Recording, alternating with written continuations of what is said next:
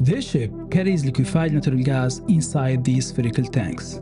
This is the bridge, and this is the cargo control room or CCR, where all operations, cargo loading, discharging, ballasting, deballasting, cargo planning, bunkering, cargo measurements, gas management, all these operations happen in this area. And in this video, we'll cover all the panels and consoles related to these operations. Hi friends, welcome back to the channel. If you are new here, my name is Mustapha. I'm a ship's captain in these LNG ships.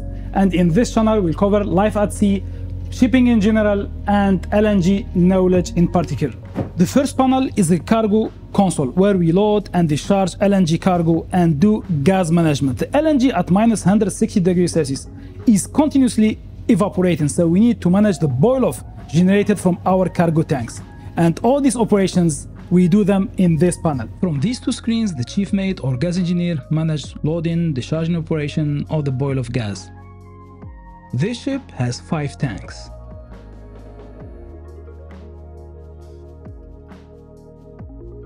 Tank 1, Tank 2, Tank 3, Tank 4, and Tank 5. Let's pause in one tank and see the equipment inside. Each tank has 2 pumps to discharge cargo. One small pump for tanks or lines cool down called the spray pump, one filling line for loading, and one line for vapor return. These small lines connected to the spray line are the spray nozzles used for tanks cool down, upper, middle, and lower lines. Each tank has the master riser, this one, connected to 2 relief valves to protect the tank from over or under pressure. Each tank has radar as level indicator, pumps parameters, and tank's pressure. All tanks are connected by one liquid line for loading or discharging, one spray line for cool down, and one vapor line for vapor return. The terminal connects its loading or discharging arms to an area called manifold. It's either in starboard side or port side. These are the main valves in the manifold area: ESD valves, manual double shut valves, and cool down valves. This area that you find in all LNG ships is the gas house or compressor room. Here where you find all the equipment and machineries for gas management.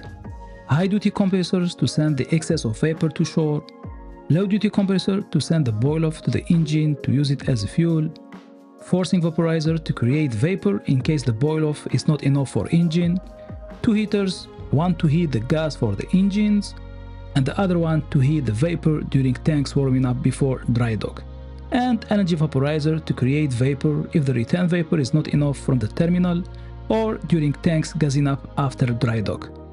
And this is the emergency shutdown system with the 3 links: optical, electrical, and pneumatic. The second panel is the ballast console. Here where we manage our ballast water. Ballast water is basically the seawater taken into dedicated tanks called the ballast tanks in order to compensate the weight in the vessel.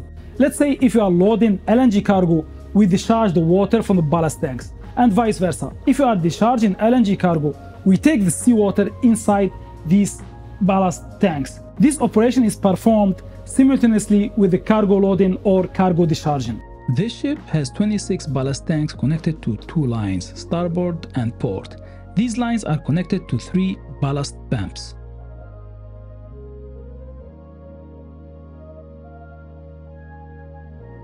In front of this panel, you have the pumps parameters,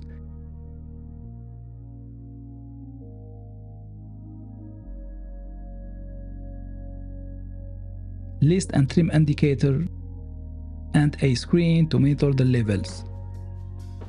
Before you ballast or deballast the seawater, this water is treated and passed through the ballast water treatment system. The third panel is the bunkering console. Here where the chief engineer manages his bunkering operation. Bunkering is the operation of receiving fuel oil or diesel oil to fuel this ship. If you want to know more about this operation, you may check out this video here. Same as the ballast panel, bunker tanks connected to bunker line which runs to both starboard and port manifold. The chief engineer performs internal fuel oil transfer using 2 fuel oil pumps,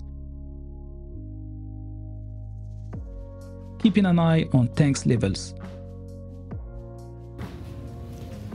All the planning happens in this computer called the Loadicator, loading indicator. So before any operation, loading, discharging, ballasting, deballasting, or even bunkering, we do simulation in this computer to make sure that the result of this operation will not affect our stability and will not affect our hull integrity.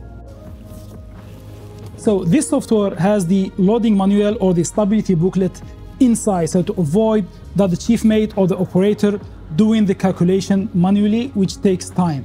This software has all ship's tanks levels fed to it. Cargo tanks, ballast tanks, fuel oil tanks, and other tanks. Bases these levels, it gives you the forces and bending moments exerted on the ship's hull and stability criteria. You can even simulate damages to the hull and see what's the stability result.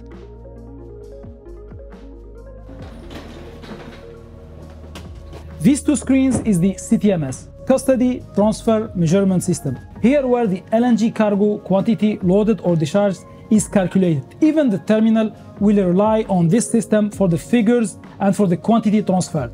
All the cargo tank sensors for level, pressure, temperature are fed to the system. Even the trim and list for accurate measurements of the cargo quantity on board. The system calculates the quantity before loading or discharging, then calculates it again after completion. The difference between the two quantities is the quantity transferred. The CCR has other equipment and panels such as gas detection system,